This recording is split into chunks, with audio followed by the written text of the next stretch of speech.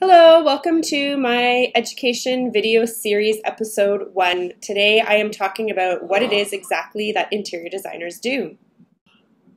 A few years ago, someone asked my sister this exact question: what is it exactly that your sister does? And she said, and I quote, "She doesn't fluff pillows, she moves stairwells."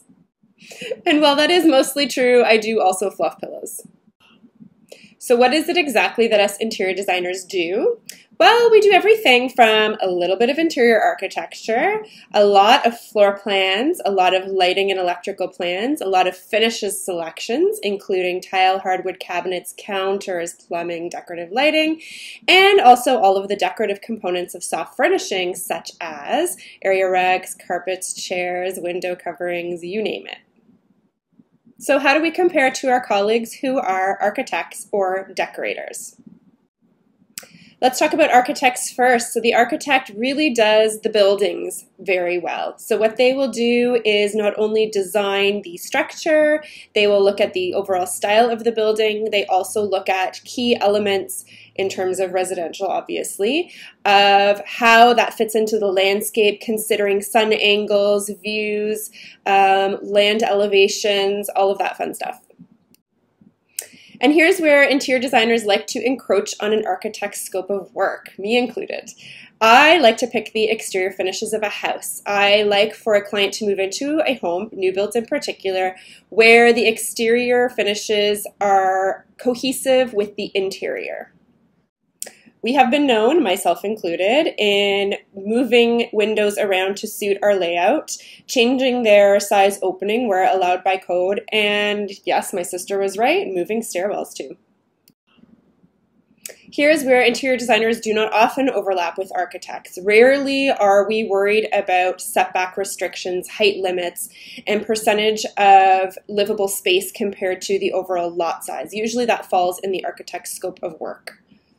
All right, let's talk about decorators. So decorators deal with soft furnishings, so decorative items, sofas, chairs, area rugs, window treatments, that kind of thing.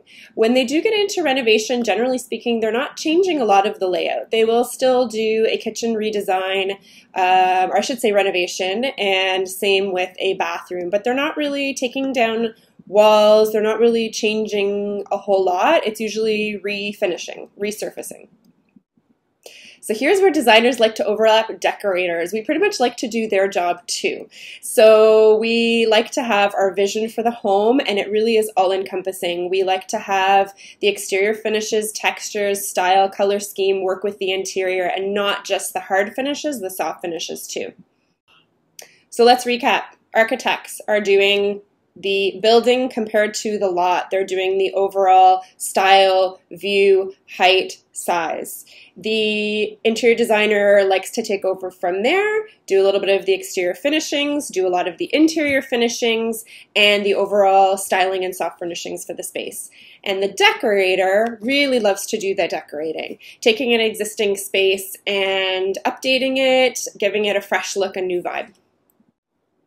Unlike decorators, and much like architects, interior designers not only go to school for interior design, they do an internship program which combines 7 years of schooling and work experience to make them eligible to write a series of examinations.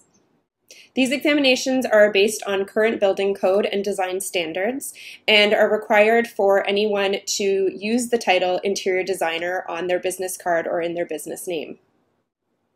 Architects go through this as well, combine 7 years of schooling and work experience to make them eligible to write their architecture exams, become a member of the OAA, Ontario Association of Architects, and get their stamp to approve drawings for permit.